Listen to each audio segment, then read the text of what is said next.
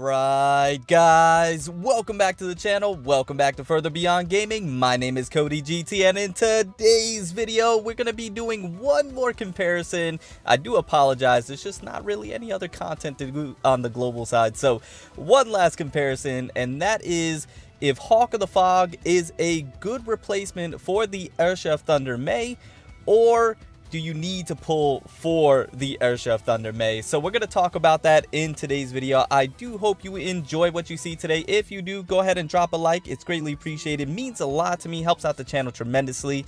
And if you're new to the channel, you like what you see, you have not subscribed already, go ahead, consider subscribing, join the FBG family, and remember, a link to the Discord will be in the description below. Go ahead and join the Discord today as well. Now, before we do jump into what today's video is all about, I did want to go ahead and quickly mention, because this just dropped for the global side, and that is the new story chapter for Thunders over Nagazora that just dropped, like I mentioned today, at least on the announcements. Now, the chapters aren't officially out.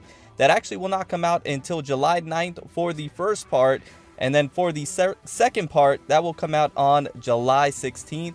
So keep that in mind. July 9th will be tomorrow. So for me, it will be tomorrow around 10 a.m. So unfortunately, I won't be able to cover that right when it drops, but I will maybe later that day or the following day. And then remember, the 16th for the second part. And then if you wanted to, I'm sure you've seen it already, but if you wanted to, there's a link to see the animated short. You can go ahead and check that out, as well as my reaction is in my channel. You can check that video out if you want also. Now, anyways, just wanted to quickly mention that. Now, moving back over to the topic of whether Hawk of the Fog can be a good replacement, excuse me, up to the point where you don't need to summon for the Herrscher of Thunder May. Right off the bat, I'm not going to keep you long. I think she is, and I'll just mention that really quickly, just in case you guys wanted a quick answer. Yes, I think the Hawk of the Fog is a really, really good replacement, actually. And if you wanted me to be completely honest with you, I think she's good enough to where you don't have to pull for the Herrscher of Thunder May if you don't want to. Because she's a psychic lightning damage dealer, and she's a really good one at that, and she fills that role really well, means that you don't have to pull for Thunder May if you don't want to. If you feel as if you have your Hawk of the Fog up to par, triple S rank, you got the proper gear and stigmata set, as well as the skills maxed out, and the core maxed out as well, then yeah, in my honest opinion, and this is coming from a May fanboy, a Thunder May fanboy, Thunder May being my waifu, one that I'm going all out for, this is my honest opinion, I really don't think you need to. If you have, like I mentioned, what you need for Hawk of the Fog to be great, then yeah, I think you can skip and you don't have to pull, because she fills that role so well. Now, one thing I will say, just as a bit of a caveat, as a double-edged sword, catch-22, whatever other sayings that I can mention with that, is that I think Thunder May is better, obviously, than Hawk of the Fog. In my opinion, I think she is. I think she has better utility. I think she has better movement. I think she does just as good, if not better, damage. I think her ultimate is better. I think she tanks better than Hawk of the Fog does. I just think she has better utility overall, just in general. And that is just my opinion from playing with both of them pretty extensively. Obviously, Thunder May is still in the beta, and she is still getting worked, and we'll find out official when she drops officially on the Chinese server how well she is, and then eventually on the global server how good she truly is. But so far, from what I can see and what I've was able to experience, I think Thunder May is better than Hawk of the Fog. Now, is she leagues better?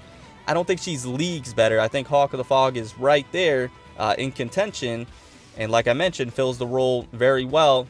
But if you're asking me who's better, Thunder May, in my opinion, is better, just because of her utility and her kit. What she's able to offer, I think, is much more versatile than Hawk of the Fog.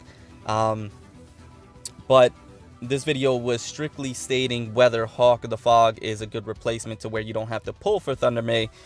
Yes, I agree, and I would state that definitively.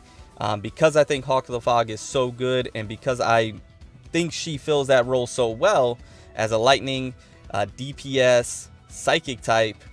I mean, you don't need Thunder May in particular in general. But like I mentioned, that is, in my opinion, if you have her at triple S rank, if you have her maxed out with the levels, of course, if you have the Nuada's Revenge, is really gonna, you know, make that even a more definitive answer for you. As you can see, I have it maxed out, and you have the proper lightning stigmata sets or stigmas, and then you have the core maxed out. If you have those things all there, then yes, I do think so. But if you don't have those things, if you're trying to go with just like a free-to-play set or something of that nature, then no, Thunder May is going to be head and shoulders above Hawk of the Fog, in my opinion. So just a really quick video, guys. Like I mentioned, there's not a whole lot of content going on for the global side as of right now, but somebody did ask me this question in the comments of my last video that I had to make this comparison, and I agreed it was a warranted comparison to go ahead and make, because a lot of people are stating,